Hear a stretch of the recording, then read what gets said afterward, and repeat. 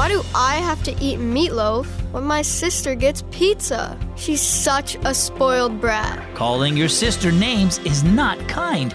Maybe there's a good reason that she has pizza and you don't.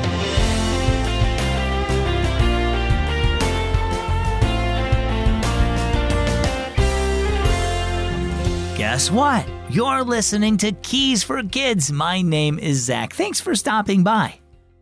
Have you ever said or done some things that you felt sorry about later? Like maybe you got angry with one of your brothers or sisters, or maybe you were talking about somebody behind their back. When you think about it and realize some of your words or actions weren't nice, do you tell Jesus about them? Psalm 32:5 says, I decided to confess my sins to the Lord. I stopped hiding my guilt and told you about my sins, and you forgave them all. Let's listen to our story. It's entitled Instant Replay. Levi and his dad were enjoying a football game on TV. Watch out for that guy on your right, yelled Levi, and Dad waved his arms as if the players could see him. But it was no use. The man they were cheering for went down. That was dumb, exclaimed Levi in disgust. He should have seen that guy coming at him. He wasn't paying attention. Dad nodded. The coach pulled him out now.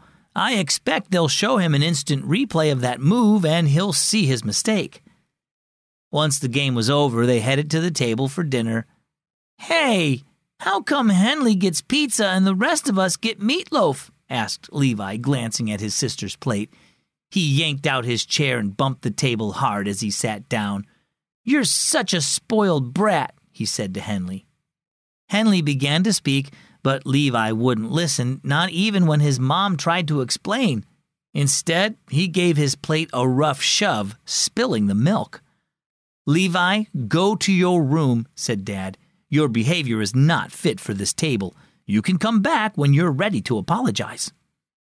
Levi trudged to his room, hungry and angry. He plopped down on his bed. In his mind, he replayed what had happened. He tried to tell himself he'd been treated unfairly and that Henley was spoiled, but then he remembered that Henley had been sick when they had pizza the day before, and his mom had saved some for her. That's why she's getting it now, he thought. He'd made a mess of the situation and hurt his sister's feelings.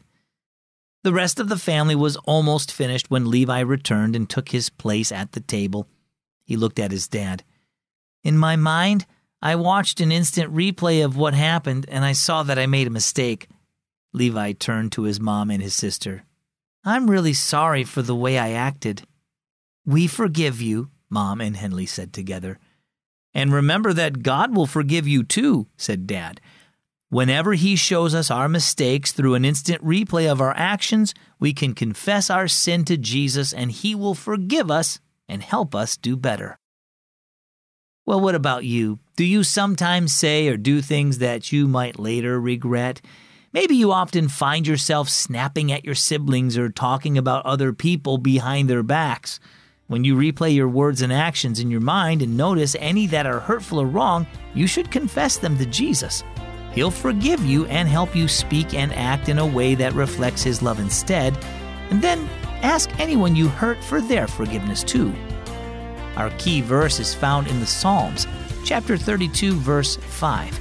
I decided to confess my sins to the Lord. I stopped hiding my guilt and told you about my sins, and you forgave them all. And our key thought today, confess sin.